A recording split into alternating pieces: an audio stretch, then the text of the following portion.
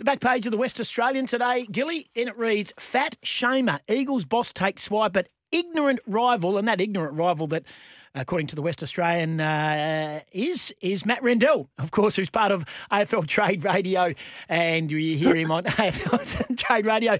Matty, good morning. Hello, Goss and Gilly. How you going, matey? We're going well. Yeah, Yeah, you've made back page news in WA, mate, for calling the Eagles fat. Do you stand by your comments? Oh, absolutely. Well, look, you don't have to be Einstein to see them over the last 2 years. They've been deconditioned, probably the worst I've seen for a long, long time. Probably back to Port Adelaide in about 2008, 2009. We called them the Blowfish. And they're not much different the last 2 years. They haven't been on top of their game in their strength and conditioning area. They need to get it back. There are a lot of players struggling to get up and down the ground, which wasn't the case back in 2018-19. They were on top of the ground, but I don't know what's happened over the last 2 years. But they've got a lot of work to do in that area. But is your opinion of that, Matt Rendell from AFL Trade Radio, former AFL recruiter, is online? Is that just done on a visual that you've seen? I mean, or you've got data, or you've... Look. Yeah, when I'm watching the footy, I'm not watching it live, but when I can see midfielders being on the last line of defence and then the next minute kicking the ball inside 50 or receiving inside 50, like I did with Melbourne last year, Oliver, Petrarca, Bayshaw, Langdon and the like last year, certainly the Bulldogs. When I see that happening during a game, watching it on television, I know they're on top of the ground. Collingwood were the same this year, so were Geelong. But I didn't see any of that at West Coast. Natanui couldn't even get into the back half, basically. Gaff spent a lot of time in the back half, but never got into the front half. Obviously, they had injuries to Sheed. Redden didn't look right. Kelly had interrupted. Shuey, obviously, as well. The whole midfield had problems and never looked, and Yo, of course. None of them ever looked really fit, like they were running up and down the ground, and you can throw in some of their forwards. Ryan and Rioli weren't the same either. So just watching it on television, watching where they run and where they end up is what I do.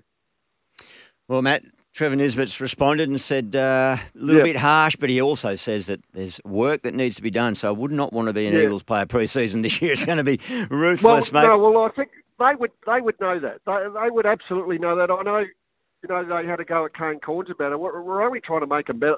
They've still got a really good best 25. In fact, an outstanding best 25.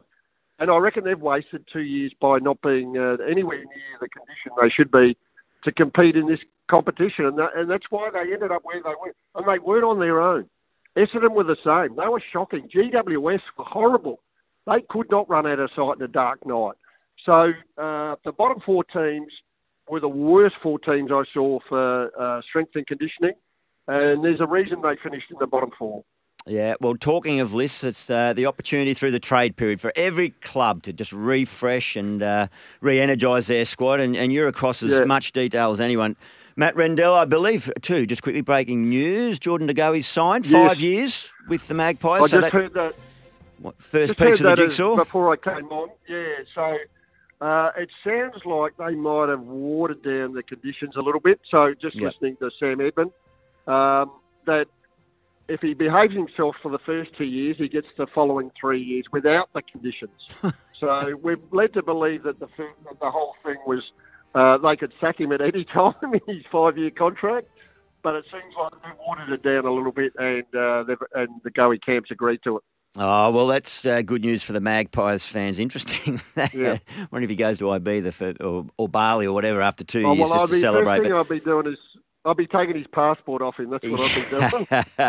Optus might have already done that. Who knows? But mate, my question for you, and please feel free to give us any early news, given that it really kicks off today. The restricted free agency and unrestricted period begins. But the effect of the Hawthorn drama around Clarkson and Fagan and everything, do you think that's going to affect decisions by players? Has that altered the landscape in any big way, shape or form? Well, it doesn't seem so with Griffin Logue. He's still committed to North. Hunter Clark there was talk here that Hunter Clark was interested in moving. He's still contracted to St Kilda. He was interested in going to North, and that's been pulled back a bit. Look, it's really hard to know what's going to happen here, but I would think if nothing happens, and that could be the real case that nothing actually happens, that I can't see why Fagan and Clarkson wouldn't be coaching next year, because it's the talk is that the players don't want to front the AFL integrity situation. So what happens next? I've got no idea. I don't think anyone has. So I would think under those circumstances, those two fellas will still be coaching next year, and I think we just move on until something else happens in the future.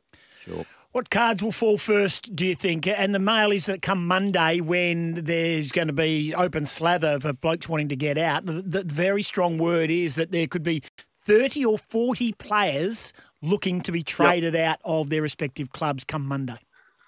Yeah, it's a bit different to last year, isn't it? So last year, everyone was really tight in the cap. Obviously, the cuts through COVID, like $1 million to $1.5 million off the salary cap, made clubs very, very tight in their cap. They tried to do their best to not cut the players' wages too much. So there was no movement. No one had any money. But the whole landscape's changed this year because, one, there's 2 years left on the present deal that they get off the television rights. But as everyone knows, that is jumping by a third in 2025. So clubs are prepared to do long-term deals, as we've seen a lot of them, like 5, 6, 7 years for a lot of money. So clubs are anticipating that the salary cap's going to go, I think it's going up by $1 million and a bit this year, but it could go up by $2 or $3 million in 2 years' time. So the clubs are going to have a lot of money to play with in their cap, and I think they're anticipating, and that's why there's a lot of player movement at the moment. The clubs are prepared to go and grab players on these long-term deals, knowing that there's going to be a big gap there. So, the first deal to drop, well, I don't know what the first deal to drop will be, but the Bowes one is really interesting. I cannot believe the money. I cannot believe the money that he would get for this last year of a contract. 700,000. Well, it's not. Sorry, no. Guys, I'll tell you what it is. 850,000 by 2 years. It's 2 years. It's 1.7 million he's owed. So just assume he signed a 4-year deal on 500, which is overs anyway, on the 4-year deal. They paid him like 150,000 in the first 2 years, which means they put 350,000 back on the last two. So now they've got a major problem because they've back-ended this contract and they're trying to recontract the Rouse and the Andersons. They've just done Lukosius and King again. So they're trying to recontract. So they're offering up pick 7 if someone takes the whole 1.7 million. Wow. And unbelievably, Geelong are in play for it. So I spoke on Trade Radio yesterday about, well, they've 3 retiring this year, but not big money. Selwood wasn't on big money in the end. Obviously, Dowhouse. Higgins wouldn't be on big money. But I went through their list. They could lose 4 or 5 next year. So I'm looking at Toohey, Hawkins, maybe Smith. They're all on 1 years to go. Menegola might be gone. 2. Menegola. Who's that, sorry? Menegola must be close to the end. Well, he wouldn't be on big dough either. But blokes on, I would say, reasonable money. Obviously, Hawkins, Toohey, and the like, Smith even on the wing. But so maybe they're going, well, we're going to could lose 3 or 4 at the end of next year on reasonable money. So that's why they're in play. They want that pick 7. But so do Brisbane, because that pick 7 will get them Dunkley. So really interesting times. And now Essendon have come into play with the coach. Yeah. And they've got plenty of room in their salary cap. So the Bowes one's interesting, but there's plenty of interest. Griffin Logue and Fremantle, they get Jackson in and they lose Griffin Logue. It defeats the purpose of getting Jackson in, to me. I like Griffin Logue. He can play forward and back. He can play, he's very versatile.